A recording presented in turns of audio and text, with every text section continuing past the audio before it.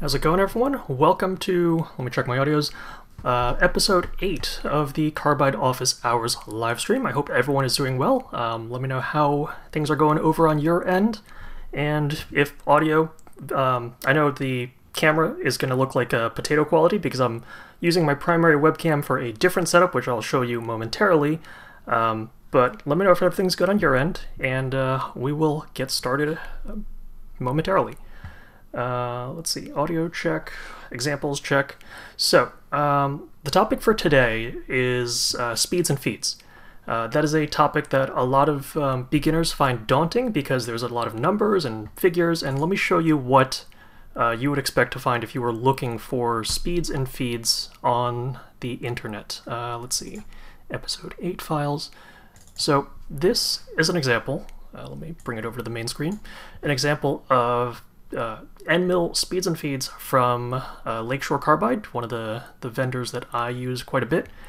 And as you can see, it's a lot of numbers. And making sense of these numbers when you really don't know the terminology, the lingo, can be a little overwhelming. So today we'll just break down what are some of the important parameters that go into good speeds and feeds, and how do you apply that to your CNC to make sure that you have good quality cuts.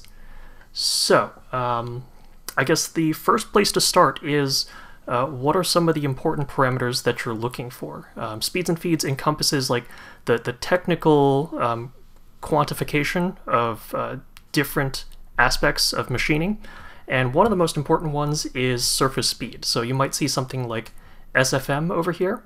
That stands for well, it's surface feet per minute, which is kind of an imperial term. Surface speed in general is just the velocity of the cutting edge of the end mill. So how fast that cutting edge is whipping by as it slices into material, it can have a big effect on the quality of the cut edge, especially if you're cutting something like plastic, which will melt if you come into it too hot. The other thing to keep in mind is inches per tooth, which again, a lot of people in America, they associate imperial units with this, but this is chip load. So how deep into the material you're slicing with each revolution of the cutter. And I'm going to switch to a really janky overhead view that I've done before for illustrating speeds and feeds. So let me bring that up. And let's see, let me adjust my microphone so that I can actually talk and face my little overhead view.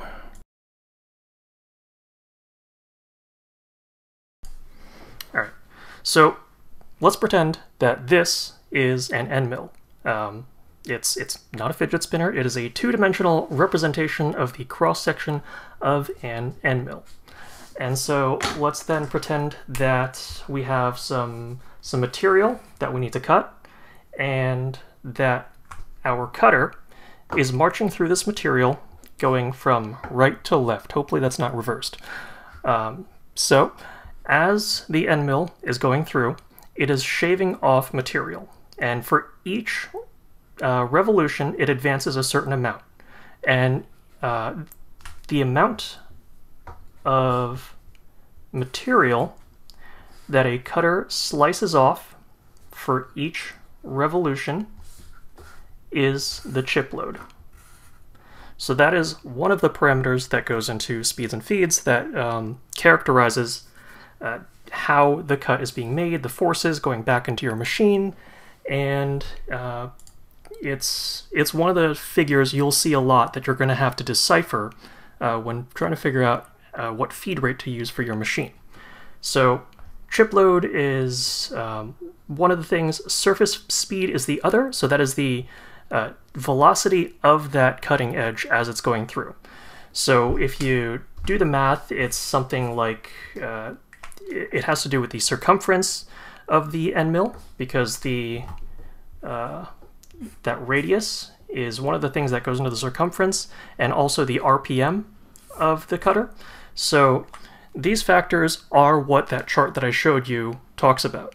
And so you've got to figure out how to reverse engineer those numbers to come up with an appropriate RPM and an appropriate feed rate. So let's go back into the computer screen and I will try and walk you through an example of how to decipher these things. So this is just one example of a speeds and feeds chart that you might encounter. I will also note that if, let's say, for example, you purchase an Amana toolset from us, Amana likes to provide a depth of cut and a feed rate, and those tend to be designed for more industrial machines. So you can't look at speeds and feeds as a one-size-fits-all or like a blanket declaration of, oh, this end mill only works at 60 inches per minute and a depth of cut of 1/4 inch. There is a lot of flexibility in these values, and as you learn your way around them, you can sort of figure out what you can cheat and which ones are more important to keep rigid. Let me pull up an even more complicated speeds and feeds table as an example, and we will work backwards to figure out cutting parameters for, let's say, aluminum. So I'm going to open up some speeds and feeds from another tool manufacturer I use, Harvey Tool, and they give you a lot of data, almost an overwhelming amount. And so, as you can see, SFM is one of the columns, and depending on the diameter of cutter you have, they break out different chip loads, which this is far more thorough than most other manufacturers, but it makes for a good case study. So if we want to machine aluminum, we would look for an aluminum alloy similar to what we're using. Normally it's 6,000 or 7,000 series, so we know we're in this row. The surface feet per minute that they recommend is 1,000. So working backwards from that requirement, 1,000 surface feet per minute.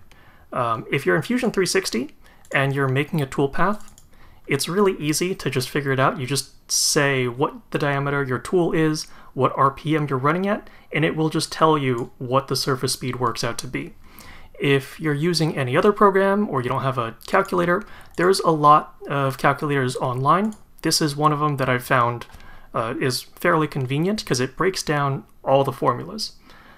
So I could say I have a 1/4 inch diameter tool with, let's say, one tooth, and you don't need to fill in all of these. If you just fill in the bare minimum, it'll actually work backwards and tell you, hey, if I want to run at 10,000 RPM, which is the slowest that I can go, I would work out to a surface speed of 654 SFM, which is pretty comparable, pretty nice. But if we want to hit the recommended SFM of 1,000, let's see what kind of RPM that would require.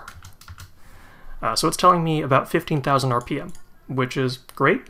I can reach that on my router. Certain materials and certain tool diameters will not be able to hit the ideal SFM, and usually that's not too big a deal. If you come in a little too hot or you go in a little slower than what is optimal, you'll be okay. Where it gets tricky is if you're trying to machine ferrous materials, which is really an edge case on a light desktop CNC machine.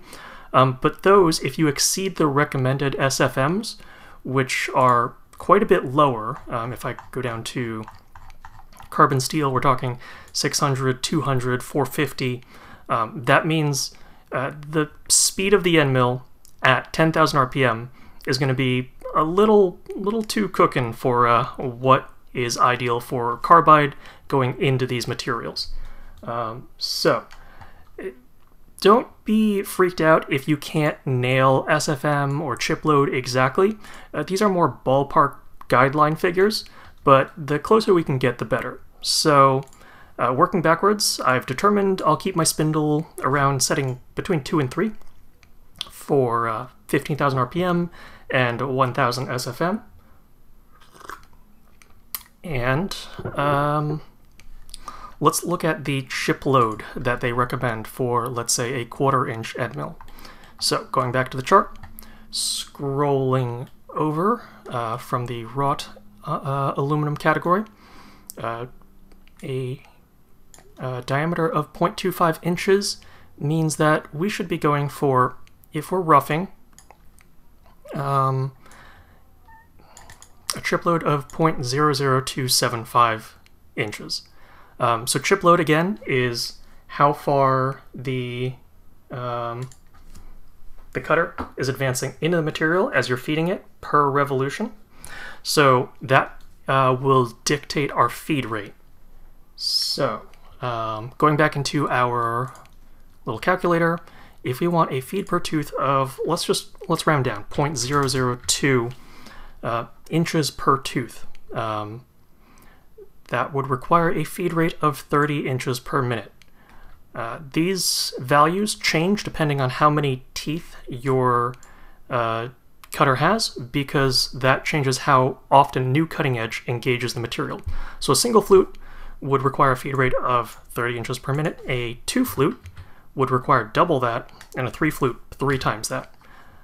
So if you want to keep in the sort of the sweet spot of the cutter, you have to work backwards from chip load and surface footage to figure out your RPM and your feed rate. Let me know if there are any questions about that. I'm going to go take a look through the chat, see if there's anything I need to answer now. So compression end mills and other tools that have sort of a depth requirement, because I don't have one here, a compression end mill only really starts to work with the down cutting portion of the flutes after you plunge about 1/8 to 1/4 of an inch deep, and that transition point is a property of the tool. Those are, you would usually have to trade depth of cut for speed. There are some other factors that go into this, like how strong your machine is. And that's just something you're going to have to figure out. So let me see what's on my agenda. If you're going to have to take a deeper cut, and you know you're sort of pushing the limits of the machine. Remember, these are desktop machines. We can't take a cut like a Haas VMC. A lot of times, these speeds and feeds charts or the tool itself will define a certain depth of cut. So, for example, in aluminum, Harvey would recommend 1/4 of the tool diameter that you plunge in at. A 1/4 of 1/4 inch would be 1/16 of an inch, which is fairly aggressive for a shapeoko if you're not prepared for it. So in these cases, or I'm sorry, that's radial depth of cut. Axial is 3 times diameter. So they're saying you could do an adaptive toolpath at a depth of cut of 3/4 of an inch, which is kind of insane on a shapeoko. So in these cases, if you're going to sacrifice anything for aluminum, you would want to sacrifice depth of cut. For something like wood and a compression end mill, you'd probably want to sacrifice speed. You might have a little rubbing, a little burning on the sidewalls, but that'll let you engage the down cutting portion of that compression end mill. Let's see, we've covered SFM, IPT. I guess while we're on the topic of that compression end mill digression, I also want to touch on some parts of end mill geometry. So let's go back to the top-down view. So if you imagine you have a fibrous material like wood, I should use a different color. Let's say these are wood fibers going through the material.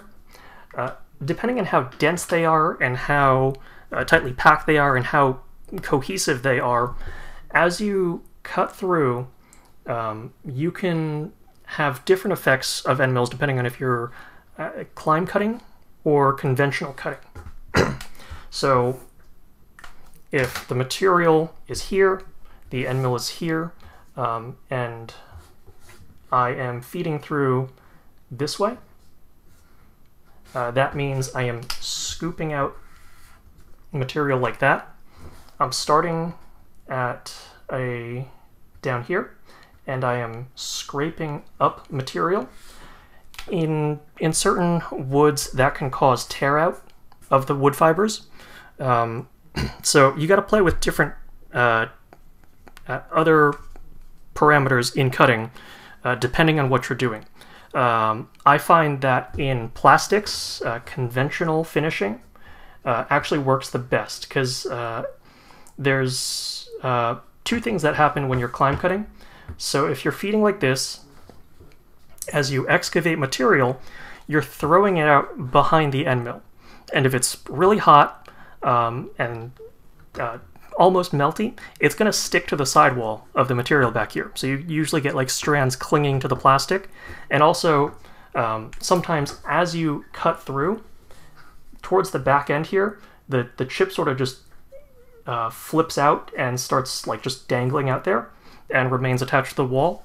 So conventional cutting ensures that you throw the chips out the front of the cut, and that any sort of dangling chips are just going to be thrown off as you advance the cutter. So the cutting direction can matter a lot depending on certain materials that you're using. And then what else? The end mill itself has some properties to play. So I will address end mill selection right about now, because I think it's a good tangent to take. An end mill isn't just like a drill bit, like you've got one cutting edge and 2, 3, and that's it. It goes through it. There's a lot about the geometry of that tool that makes a difference. So one of them is rake angle, and so that is the let's say this is tangent. That is this angle here of the cutter as it rotates, how it's scraping or shearing off the material. A plastic cutting end mill has a much more aggressive rake angle, so it comes to a much sharper point. And the sharper it is, the easier it slices through the material, but it also makes it fragile. So for an aluminum cutter, you might have something a little less steep, but still coming to a sharp point. And in a lot of the V-bits that you might see, it's almost 90 degrees to that normal line. So those are some of the differences in end mill geometry, and why you really shouldn't take, like, you might see a really nice single flute plastic cutting end mill.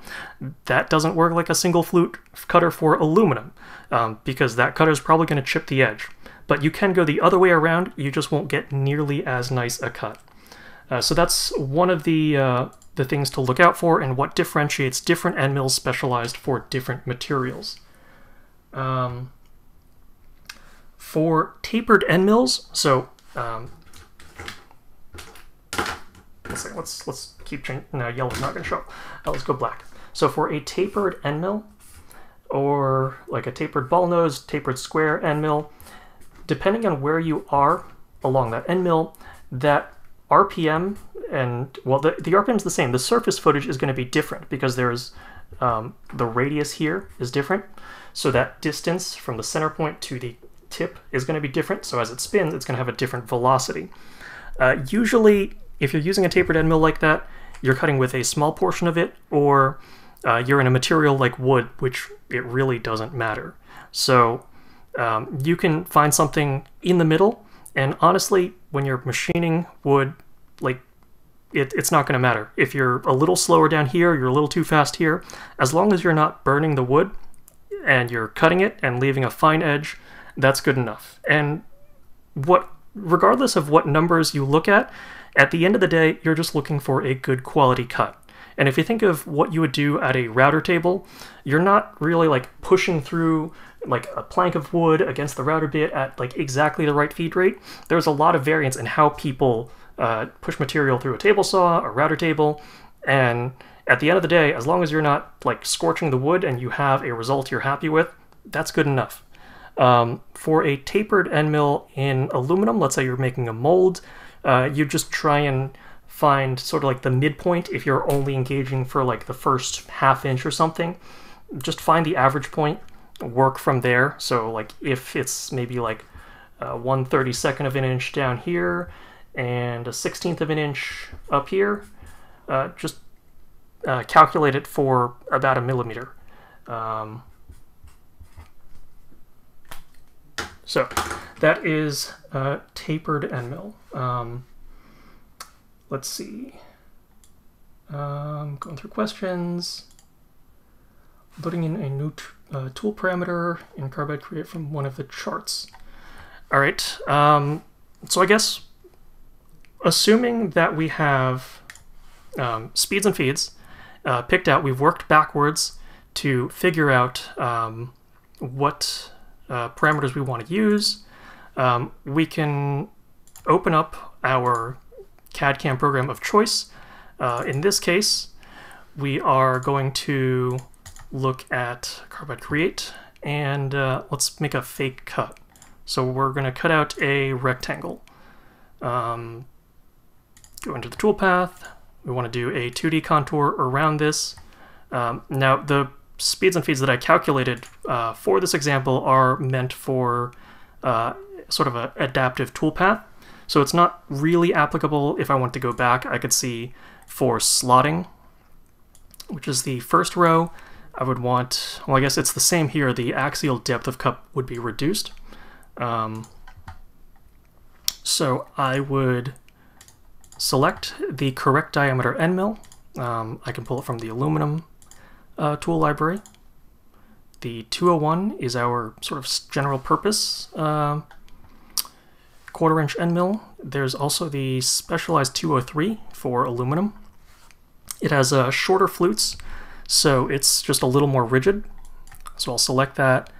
And then if you want to change your cutting parameters from default, you can do that here. Now you'll notice that the speeds and feeds that I have here are about, at least in feed rate, it's about half of the recommended feed rate. And that's because, if anything, I'm willing to sacrifice that chip load. In aluminum, not really a huge deal as long as you keep it above 1 thou for tools that are smaller or larger than 1/8 of an inch. Below that, if you start looking at chip load recommendations, they get very small. Now we're talking like tenths of a thousandth of an inch as you go smaller and smaller. But for here, because we're using a general purpose router, you really don't want to saturate the torque requirements of it, and you also don't want to stress the machine because we don't have the rigidity of an industrial machining center. So if you dive into aluminum too hard, you're going to start generating chatter or vibrations like that will leave a poor surface finish on your part. You would change the parameters based on what you calculate over here. And if you really want to, like if you're doing these things a lot, you can also program your own tool library, which I've shown previously, but let me try and do that again real quickly. So in our tool library, you can take one of our libraries, you can duplicate it. So we're gonna duplicate an aluminum library for the shape OCO, and I will call this something, and save that. And then from here, I can edit different tools to change their speeds and feeds. You can also open these up in Excel if that's your jam. So if I go into Help, About, and then Open Data Directory, and I go into the Carbide Create folder, there's a Tools folder, and in there are custom tool libraries from the ones that you duplicated.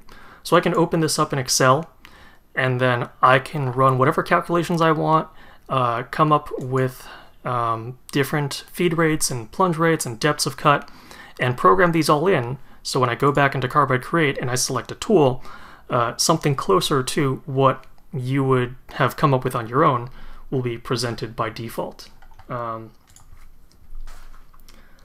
Let's see, anything else? Okay. If you're doing this in Fusion, again, the speeds and feeds, they're different fields. They will automatically update based on what you input. So if, for example, this is, by the way, my testing setup for whenever I need to test a different end mill and material combination. So you're getting a little behind the scenes of that. If I say I want to do 15,000 RPM, it shows me that my surface speed has changed. If I change my cutting feed rate, it will automatically update my feed per tooth.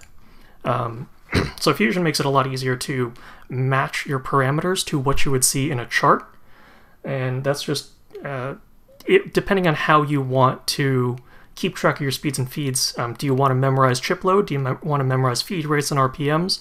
It's all up to you. And again, these are just guidelines. As you make your own cuts, you can fine-tune them, figure out I can go deeper or shallower, or I need to take a lighter cut. These are all, these are really guidelines. Using manufacturer charts, how do you adjust depth of cut and width of cut for the Nomad? So let me go back to the old top-down view. So for me, the thing that's important is chip load and surface speed, because those are two things that you can definitely match. But what is difficult to match is the depth of cut. So let's do a fresh sheet of paper. If I have material that I am cutting through, that is wildly exaggerated. I've got an end mill here. The amount of engagement that I have is going to proportionally increase the torque requirements on my spindle and really tax the rigidity of a machine. So if you can keep the other parameters ideal, but just reduce your depth of cut, you can go a lot easier on your spindle. And that's why a lot of my speeds and feeds that I've made in Carbide Create, they start off very shallow. So we're talking depths of cut of at most like a 64th of an inch, at least for aluminum. And that's because that is the safest way to go. As long as the end mill is slicing cleanly through the material, you go as deep as you can without getting into that region where you start like vibrating the frame or getting chatter and getting negative effects on the surfaces of what you're cutting. So again, depth of cut is what I personally sacrifice first, but if you're using specialized end mills that require a certain depth of cut, you can go deeper, or if you're doing something like an adaptive toolpath, you can often go much deeper than that. Because you're only engaging, let's go back to top down, a very shallow cut. So usually adaptive toolpaths, you go deeper axially, but radially, you only go a little bit into the material, and that controls the cutting forces and distributes the cutting action along a larger proportion of the flutes that you get on an end mill. So that consideration is something that you have to just consider depending on whether or not you're doing a 2D contour or slotting operation, or if you're doing something a little higher end using adaptive toolpaths. And the reason you can go deeper using an adaptive than a pocketing toolpath is because of corner engagement. Actually, I'm going to go back to the top-down view because I like that for explaining this. So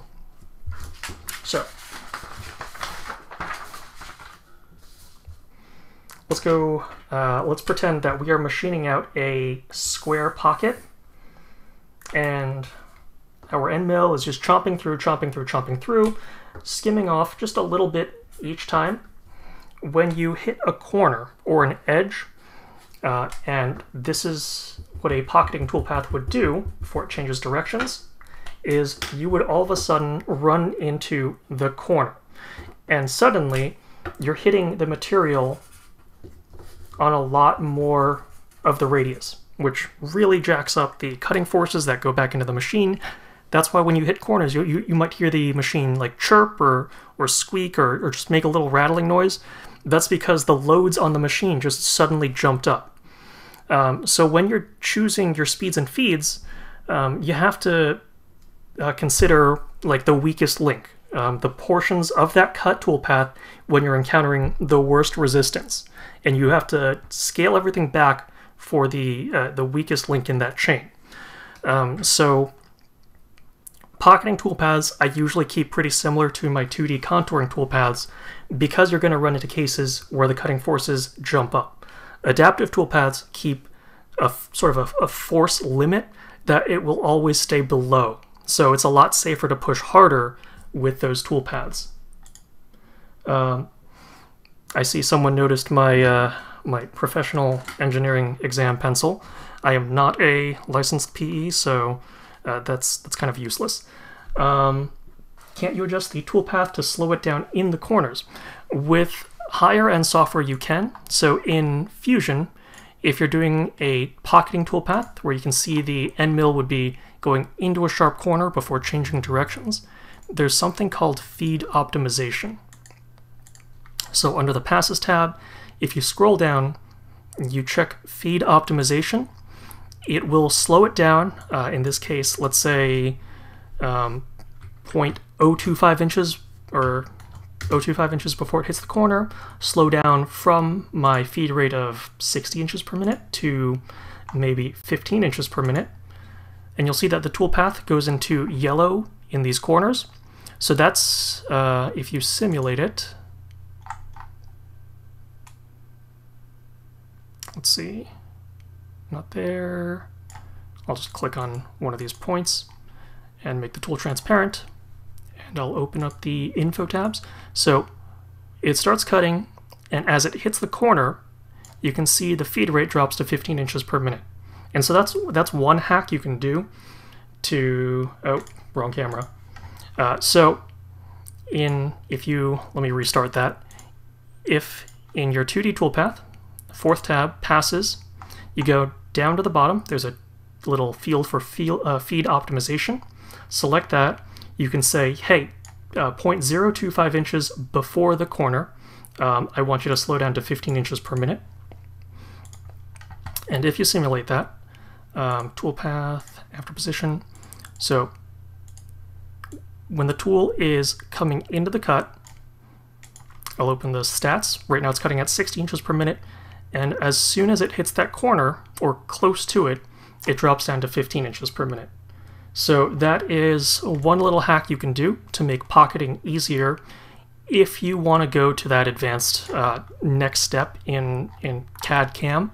But otherwise, it's really just pick the lowest common denominator in like your machining from a stress perspective and work from there. So let's see.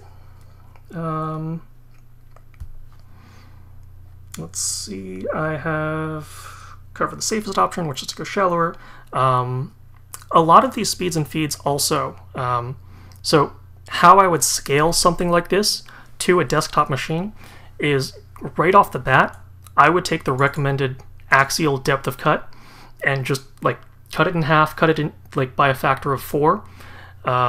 And for something like aluminum, I'd go even more. Plastic, you can be a little more generous about, but you have to assume that if these speeds and feeds are designed for a machine that costs an extra 0 compared to what you're running, you should maybe move the decimal point a little over. So instead of like 3 times the diameter depth of cut, maybe go like 0.3 times the diameter. It's just one of those things you'll have to get used to as you gain more experience. Can the Shapeoko handle a 1/64 inch bit in HDPE without breaking it, or is it not precise enough? So let's go back to the top down. End mills and run out are two things that really don't go together. And if you have a router that's like even with our precision collets, even like the best DeWalt, there's usually about 1 thou of run out. So the router is sort of moving in a off-axis direction. It's going to stress one side of the cutter more and sort of push it inwards, and so you just get a little bit of vibration going on. Really small end mills are really sensitive to that. They're just a lot more fragile. So for something like that, like a 1/64 inch, plastic, you might get away with it. In aluminum and brass, I've tried, it really doesn't work. And if in doubt, again, reduce the depth of cut, so you're engaging less of the cutter and just reducing the stresses on it. 1/64 of an inch is kind of an edge case. I personally wouldn't go below 0.02 inches or about 0.5 millimeter. So let's see. How are we doing on time? So if I've had this question on the forums, what happens if you buy a tool from a vendor and they don't provide speeds and feeds data? In those cases, what I would recommend is to just find speeds and feeds from a different vendor. A lot of these general purpose tools that you're buying are very similar. So an 1/8 inch end mill that we sell versus what a different vendor might sell, they all basically do the same thing. So you can take the chip load recommendations, the SFM recommendations, and sort of just move them beyond. And for different tools, they're usually very similar. So here we have, from Harvey, they would say in aluminum, use 1000 SFM. From Lakeshore, they say up to 950, 500 to 1100. This just reflects how open to interpretation these values are. So just find a similar end mill from someone else and use that as a starting point. So let's see.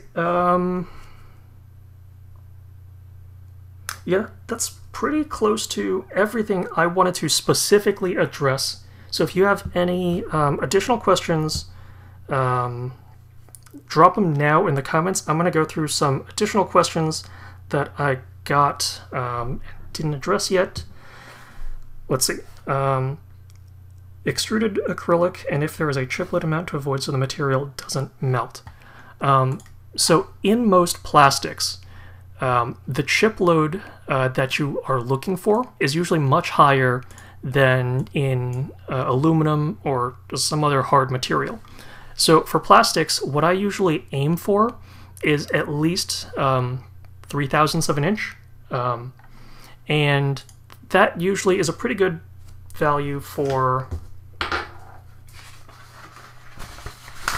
Let's go back to here. Let's start a new page and talk about the mechanics of what happens when you cut. And keep in mind that I am no expert. So, material that we are cutting through.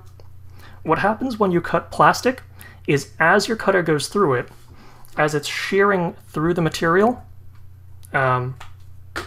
it's that action of ripping apart those polymers, it releases heat. And heat comes out from the cut, and it starts softening the material around it. Same thing happens in aluminum, that's why the cut can get a little hot. And so if you don't take a large enough bite out of the material every single time you go around, you very quickly get to the point where you start getting molten plastic. And so taking a large enough chip load that you can sequester that heat mostly in the chip before it saturates that chip, that's how you keep the plastic from melting. So if you can't hit a certain depth of cut, at least make sure you keep that chip load up, because that's your first line of defense against plastic melting. Let's see. Special modifiers to manufacturer tables for odd types of end mills. Some vendors will provide different recommendations depending on the geometry. So, for example, this Lakeshore guide has your standard square end mill and a different set of SFM suggestions for ball nose end mills. And that's, again, because the diameter of that cutting edge varies along a ball nose end mill. Usually, personally, I would just pick an average. If I have a 1/4 inch diameter ball nose end mill, I'll just say, I'll pretend it's a 1/8 inch square end mill. Just because there is a good amount of room, a wiggle room that you can use. Just within these range of recommended SFMs from this tool vendor, like, it increases by a factor of 3 at the high end. So that is a huge variance that you can program for. So I really wouldn't stress it. I would start with a test cut, going just a lot shallower than you need to, but make sure your chip load and your SFM are good. You're not getting any plastic melting. And then once you have a good SFM, good feed rate, good RPM, then you can start bumping up depth of cut and seeing what works for you. Let's see, anything else? Let's see. Someone wants to know what an adaptive toolpath is. So in a program like Fusion 360, I think there are some other programs that have it too. I think EstelCam. An adaptive toolpath is one where the cutting forces are always constant.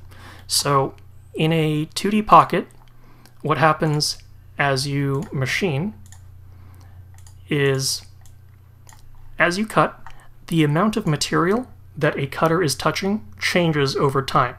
It's not constant. So here you can see I'm engaging with almost the full frontal cross-section of the end mill, and then in some portions I'm only touching the material with a little bit of the end mill. And that changes, those differences in how you're contacting the material changes the force that goes back into your CNC. And so as you go into these corners, you can get chatter, you can get vibration, you'll see it in the part as just like wavy lines on the edge. And in aluminum and other machining operations that are a little more high risk, I guess, these spikes in cutting force are really undesirable. So for this pocketing example, and that's why I do my tests with a sort of a annular donut square-shaped pocket, is to force these periods where you're getting full tool engagement. This is why pocketing speeds and feeds are also applicable for the most part to contouring speeds and feeds, and why I keep them pretty similar. An adaptive toolpath avoids this by sort of spiraling outward in a way that only engages like a fixed fraction of the end mill. So even in, let's say, these corners, it'll nibble away at the corners, each time only diving into it that same fraction of that cutter that you programmed it for. So it puts a cap on the amount of force that your CNC is going to experience. Okay, let's see. Let me go through my list of additional questions. Does larger chip load mean faster speed? So let's go back to the top down. Generally, yes. Depending for a fixed RPM, like let's say 10,000, if you want to bite into the material a certain amount each time, that means you have to feed. Your feed rate has to be proportional to your spindle speed. So if you want a bigger chip load, that usually means you have to crank up the feed rate. If you can reduce your spindle speed even further, that means you don't need to feed as fast to keep up. And if you have fewer teeth per on the cutter, that means for each revolution, you can feed half as far or a third as far or a quarter as far if you have a 4-flute. And that's what makes single flute end mills really good for aluminum, is that you can get a really high surface speed, but you don't need to feed like at 200 inches per minute to get a decent chip load, because you only have one tooth to worry about. And so that helps you reduce the torque requirements on your spindle, but still get good quality cuts because you're hitting that recommended SFM.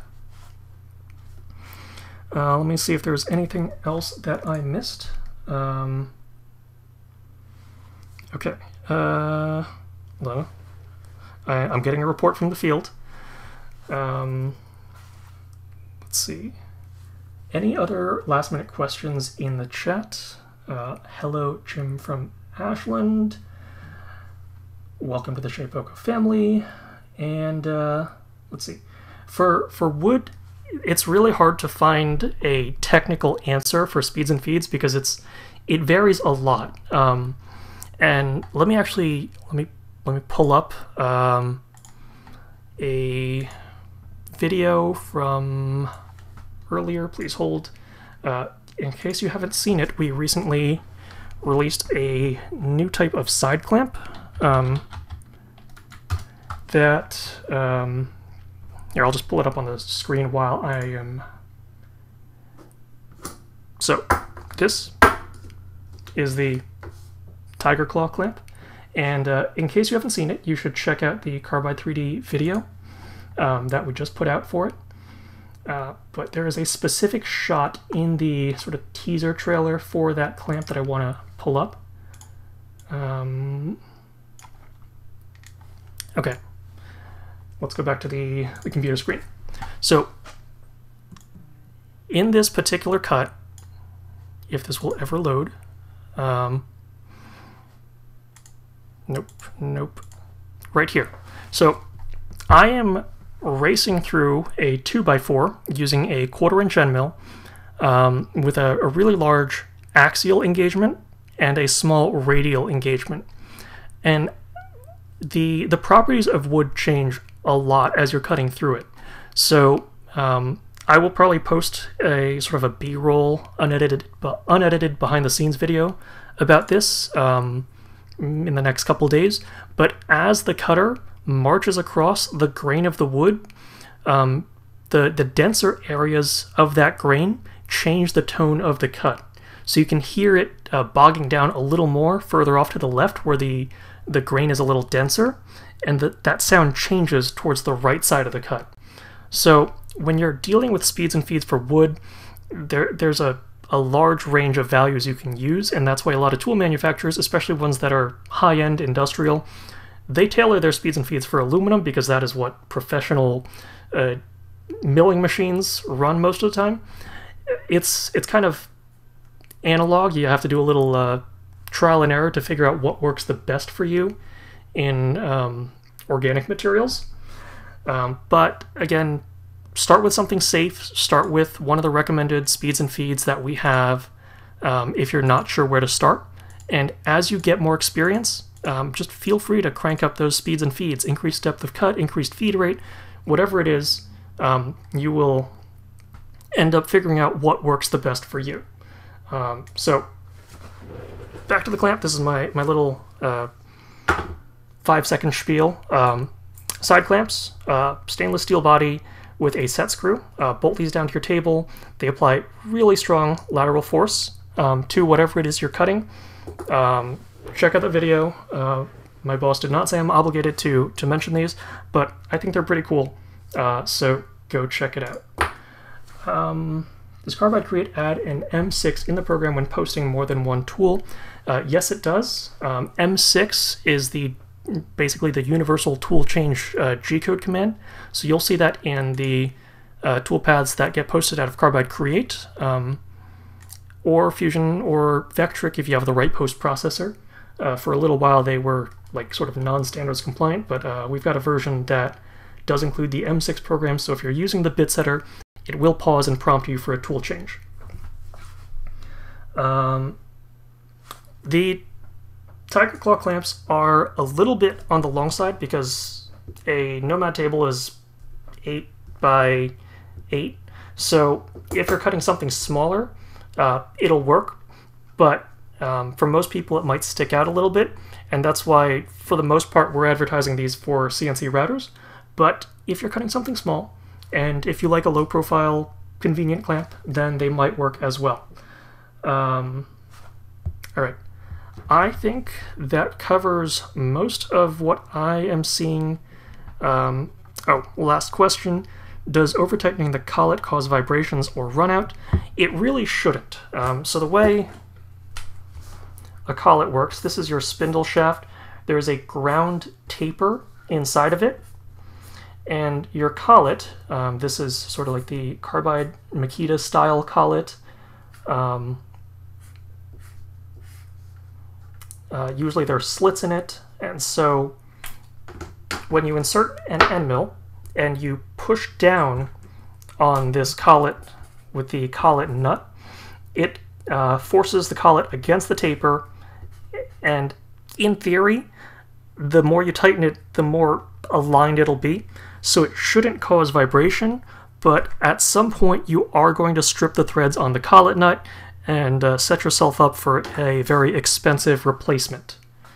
Can you plug the Carbide compact router into a speed controller to slow it down below the built-in speed control? So a lot of routers there is something called like Super PID or Super PID, which you can sort of piggyback onto common routers from DeWalt Makita. I think it'll work with our own, but that is not something we officially support. But if you want to take that experiment upon yourself, you're more than welcome to try. And yes, a lot of motors have different torque curves, so if you run them below a certain point, they will potentially stall. If you're using a speed controller that will compensate for RPM, it'll detect a torque drop-off, and it'll pump more current into the motor. But if you're running at a lower RPM, you don't have as much cooling on the spindle. That fan that's attached to the motor is going to be running slower as well, so you're not really cooling the motor, and you're potentially pumping more current through the coils, so you can very easily overheat the motor, which is why a lot of routers say, like, hey, don't run at like this low of a speed for extended periods of time. Let's see. Stock update for the Z Plus. We're working on it. We don't have a fixed date just because things are so fluid right now. But again, if you sign up for the email, as soon as they're in stock, you will get a notification. Or you can address it to Crystal at sales@carbide3d.com, and she'll try and give you the best answer we have at the moment that you send that email. Can I go over the new vCarve feature?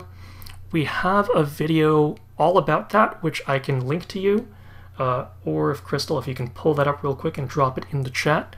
But I guess real basic gist, since I'm already here, is if you have a feature you want to advance vCarve, select that contour, advanced vCarve, pick a V-bit and a flat end mill. So let's say 1/8 inch 201, hit OK. It'll generate the where the V-bit needs to go to pocket out the corners that the flat end mill can't reach, and then it'll pocket out everything else. Takes a couple seconds to calculate, but once that happens, you can see that this little pocket here, that's what the V-bit needs to do in addition to cutting into the corners, and everything else in the middle is what the 1/8 inch end mill will take care of. So advanced vCarve, pick a V-tool and a pocketing tool, and Bob's your uncle. Alright, so I think we're doing pretty good on time, and that covers everything else I wanted to talk about today. So I want to thank you guys all very much for joining us. I will stick around in the chats for a couple minutes after the stream ends in case there are any other questions or people just want to shoot the breeze. But thanks for joining us. Stay safe, stay busy, and have fun machining, folks. Take care. Wait, hold on. Last minute question. Does lubricant on the material impact how fast you can cut?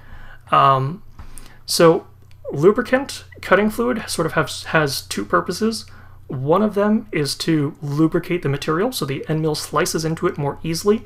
The other is to drop the temperature of that cut. It wicks away heat.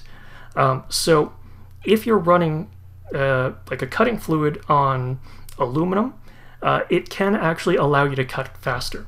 But if you have an MDF wasteboard, you're probably not pouring WD-40 all over your cut. And aluminum can be cut perfectly well dry. So consider that take that with a grain of salt. Lubricant might help. It's not always necessary. Part of it's for lubrication, part of it's for temperature control. For cutting plastics, a really strong air blast can also help. So play around with it if you think it's necessary, but for the basic cutting parameters that we have in Carbide Create, they shouldn't be necessary. Alright, I'll be going out for real, so take care everyone, and thanks for dropping in.